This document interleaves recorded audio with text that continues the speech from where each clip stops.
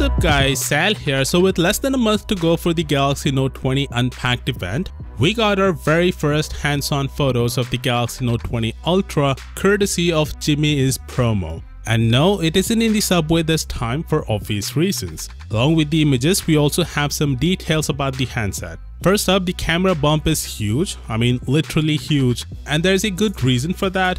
The Galaxy Note 20 Ultra is going to be one of the slimmest devices out there currently with a thickness of 7.6mm. The Galaxy S20 Ultra on the other hand is a really thick device at 8.8mm, and because of that it doesn't feel good in the hand. Not to mention it's too heavy. When you hold the S20 Ultra and Note 10 Plus simultaneously, the Note 10 Plus feels so much better in every aspect. So I'm glad the Galaxy Note 20 Ultra is going to be a thin device, even thinner than the Note 10 Plus. But as a result, we're getting this huge abomination at the back, but that's fine I guess because you can't have both ways. Next up, the front image shows the camera cutout and is smaller than the one on the Galaxy Note 10 Plus. To be exact, 1mm smaller. Ice Universe did a side-by-side comparison and you can actually see the difference in hole diameter. Interestingly, the Galaxy Note 20 Ultra looks more squarish than the Note 10 Plus, which is good because in my opinion, boxy looking phones are more aesthetically pleasing to the eyes than rounder edge phones.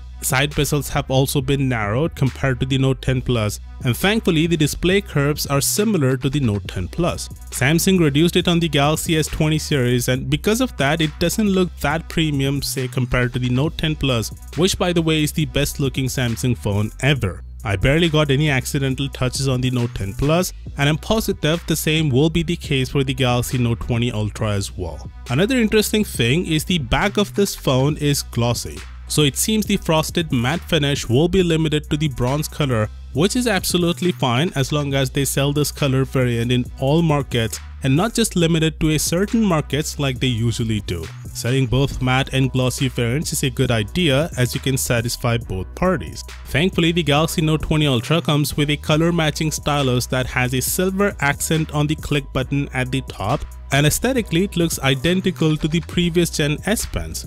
We still have no idea about the features of the S Pen except it's gonna be the fastest stylus on the market with a latency of 9 milliseconds similar to the Apple Pencil. There's also a screenshot of the software version of the device and it reveals the Galaxy Note 20 Ultra will ship with One UI version 2.5 based on Android 10. He also says the S Pen as well as the speaker grill has been shifted to the left of the charging port. I guess that's due to this mammoth camera as there isn't much space to put the S Pen over there. While he didn't reveal the camera information, but we know already that it will feature a 108 megapixel primary sensor, a 12 megapixel ultra wide sensor and a 13 megapixel periscope zoom camera along with a laser autofocus module. The screen will be 6.9 inches Quad HD Plus with a 120Hz LTPO display. Jimmy says there will be new S Pen features, which he said he'll reveal it pretty soon. Also, he'll share the hands-on video of the Note 20 Ultra and I'll keep you updated once he does, so do consider subscribing for that. And as always,